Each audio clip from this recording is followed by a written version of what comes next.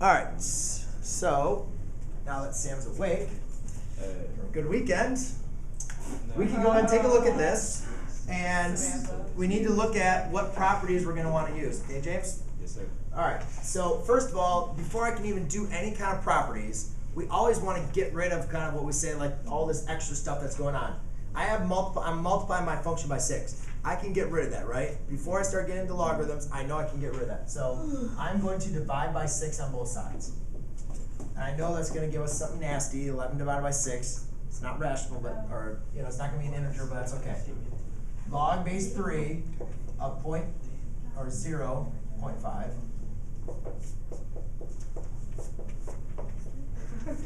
11 over 6. Yes? Couldn't you have taken the 6 and made an exponent?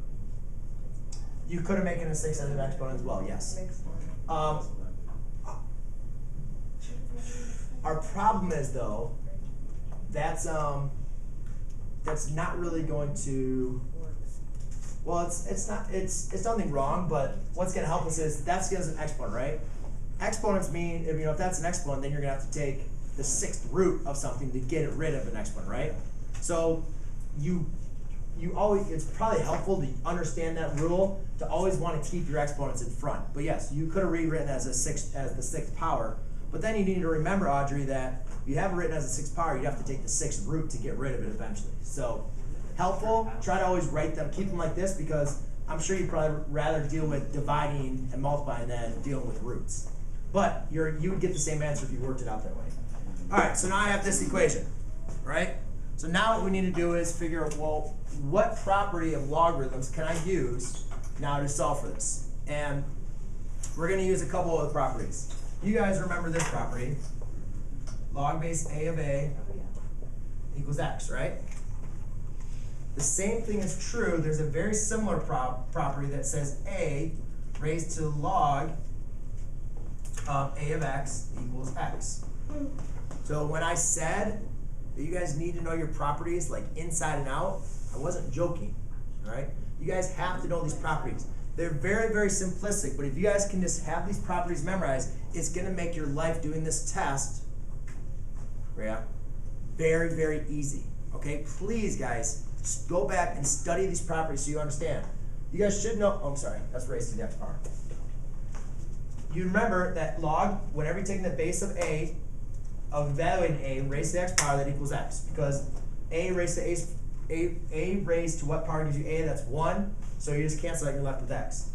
Here, it's the exact same thing. Whenever you have a number and you're raising it to a logarithm of the base of what that base is for your exponent, it's going to equal x. Then the next two properties we've talked about is, I go over this example all the time. So you guys should know that you have log of x equals log of y, then x equals y, right? That's the one-to-one property. The same thing is true with this. If I say, if I was to work this backwards and I said x is equal to 10, then you could also say 2 raised to the x equals 2 raised to the 10, right? You could take you could make whatever base you want to. As long as, if you say x equal to 10, you could make them as exponents. It doesn't matter as long as your bases are the same. Does that kind of make sense? Right? Just like I could say, you know, x plus 10, or I'm sorry, x is equal to 10. You could also say x minus 1 is equal to 10 minus 1. As long as you do it to both sides, that's okay. So what I'm looking at here is I have a logarithm. I need to get rid of this logarithm. There's 2 ways I can get rid of the logarithm. One, I could transfer it to exponential form. This is logarithmic form. I could transfer it to exponential form. That is one way. The other way you could do it is you could also say, well, what happens if I raised both of these two from the 3rd power, or from the base of 3? So I log base 3 of 0.05. Why do I keep writing that like that? 0.5x. Thank you for adding that.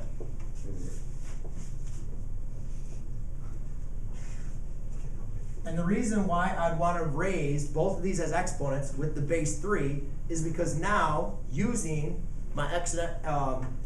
my rule of law properties of logarithms, I know this is now just going to equal, that's just going to cancel out the 1, so I'm left with 0.5x equals 3 to 11 over 6.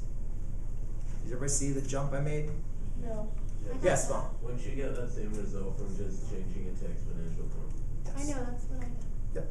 And there's absolutely nothing wrong with that. I'm going to show that next too. It's just a different way. I'm just showing this elongated way too. Because it is helpful though to understand that you guys can raise it to the same power to get rid of that logarithm. Because whenever you guys getting rid of the logarithm, you have to understand there's, there's a couple ways. And sometimes transferring it to exponential form might not be always the simplest way to see it. And then from here, I just divide by 0.5. So therefore, x equals 3 to 11 over 6 divided by 0.5. That's not right though. But what they got, you got Huh? 2. It's 2. That's what I got too. Yeah, but yeah. they have a 2 in front of the 3. How'd you get the Okay, same hold on, answer? hold on, hold on. We'll just go ahead and look at the answer, okay? I'll just go through it and I'll look at the answer. The other way, like I said, that we can go back through and look through by changing it to exponential form, what Vaughn was saying is you could also just say, remember guys, what does the logarithm says? It says 3 raised to what number gives you 0.5 raised to x? So it'd be 3 raised to this. So you can easily just transfer it to exponential form. Right? Just change, that's logarithmic form. This is exponential form. That's what we did in what, section 3.2? You guys need to know that over and over and over. Then you can just divide by 0.5.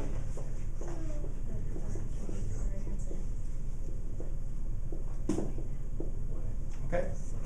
And that's the end of everything. And I'll show you